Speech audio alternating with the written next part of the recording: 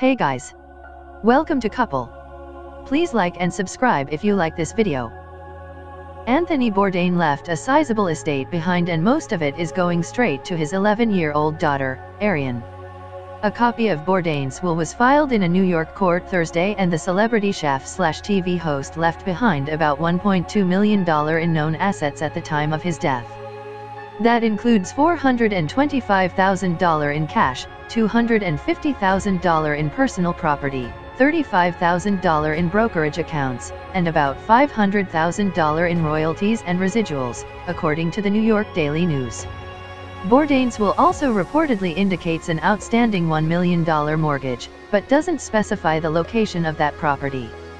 Arian gets the bulk of his assets, and his estranged wife, Otavia Bourdain, is the executor of the will.